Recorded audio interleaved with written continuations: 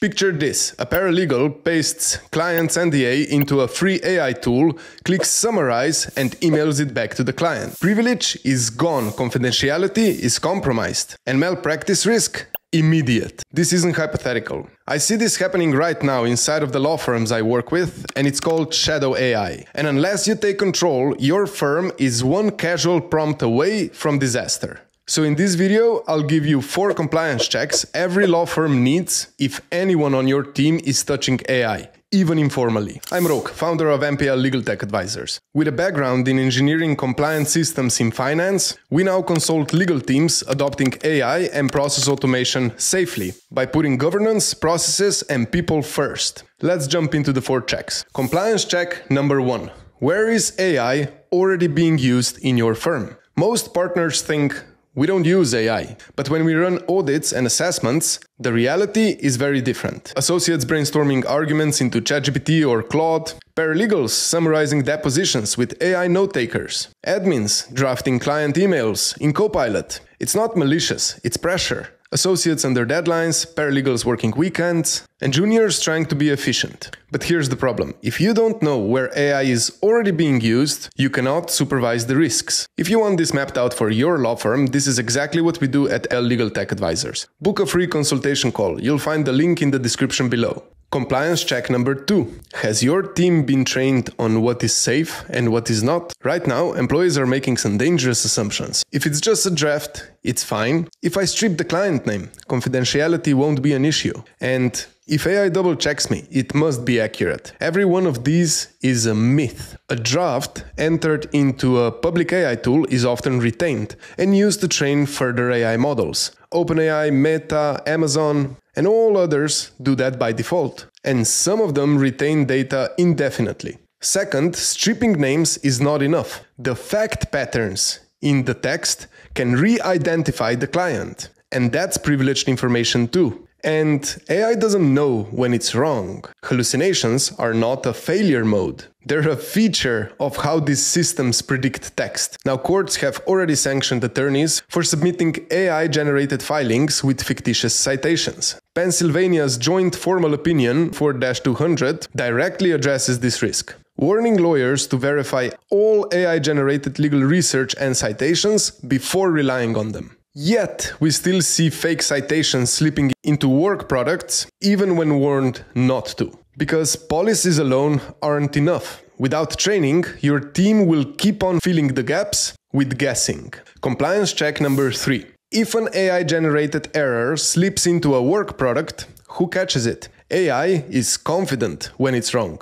It's also subtle. If there's no documented checkpoint between AI generating a draft and client delivery, malpractice is already built into your process. American Bar Association, Formal Opinion 512 under Model Rule 1.1 states that competence includes understanding the risks and the benefits associated with generative AI. But here's the kicker. West Virginia's Legal Ethics Opinion 2401, a refusal to provide competent legal representation to clients. So you're damned if you use AI and you're damned if you don't. And if you can't show a review workflow, don't expect sympathy when the error reaches a client or the court. The safeguard is simple. AI outputs must be reviewed like the junior associate's work, consistently and with documentation. Compliance check number 4. Are your AI tools compliant with your confidentiality obligations? Even so-called secure tools can carry hidden risks. Ask yourself, does this AI provider store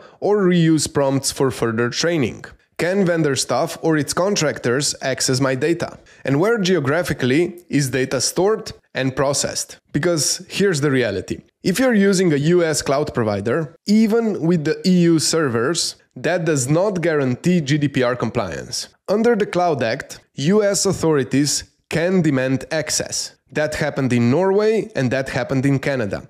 In both cases, Microsoft prioritized US Cloud Act and not the country's sovereignty. Look it up. Another part of the reality is that many legal AI tools are just prompt wrappers around public AI models. If the underlying model isn't private, neither is the wrapper. On top of that, there's a middleman now sitting between you and where the data eventually travels. exposing your data to further processing.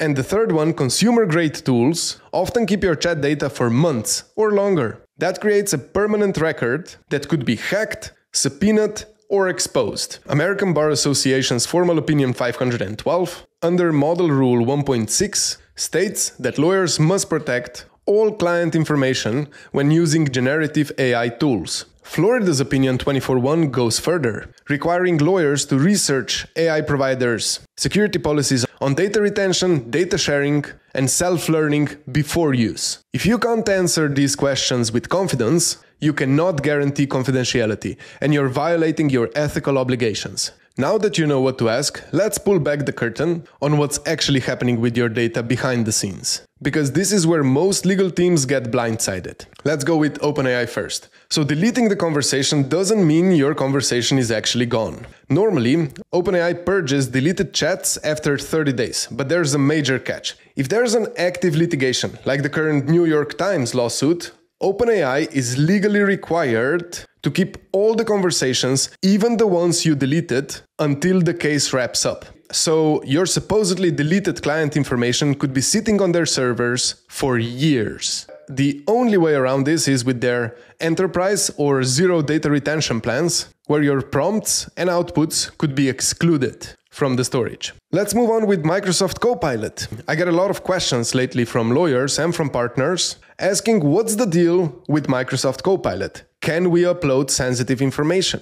Consumer version, your prompts and completions, so your chats, may be stored for 30 days for security review and yes, may be used for troubleshooting and debugging, even though they're not supposed to be used for model training. Somebody looks at your data. Your data leaves your environment and sits on Microsoft servers. But if you're on Copilot for Microsoft 365 Enterprise, it's a whole different story. Your prompts and chats never leave your organization's tenant environment, which is more or less under your control. And they're never used to train the models. So that's a strict isolation. Your data stays within your walls. And that's as secure as you can get with a cloud provider. Now, if you really want to go beyond that, the only way to go about it is offline. But think about it. Do you already use cloud services? Sometimes it makes sense to take a third-party provider if you trust them.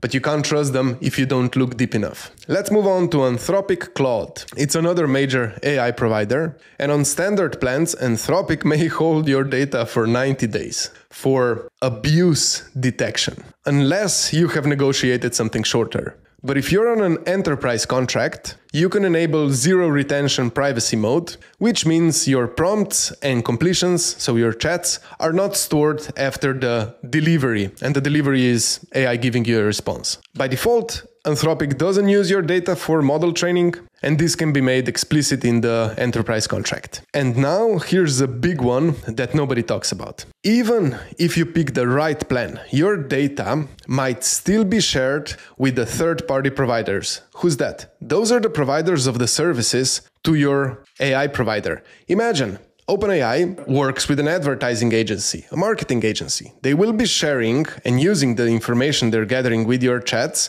with that company that provides them services. Now, that company has further contractors and further third-party services. So you can imagine when somebody asks me in an audit, where does my data go? Well, how long do you have? Now, every provider's compliance is as strong as its weakest link, so its weakest subcontractor. So you're not just auditing OpenAI or Microsoft, you're going beyond that. You're also responsible for their vendors and sometimes their vendors' vendors. The takeaway: consumer plans are compliance nightmare. Enterprise plans give you more control. But if you really want to get serious, and here is where you need to really weigh your options, the only way is offline, and you have many options there. Let me know in the comments below if you'd like to see a dedicated video on this topic. If you've watched this far, you're already ahead of most managing partners telling themselves, our people are not really using AI. They are, quietly. And unless you take control,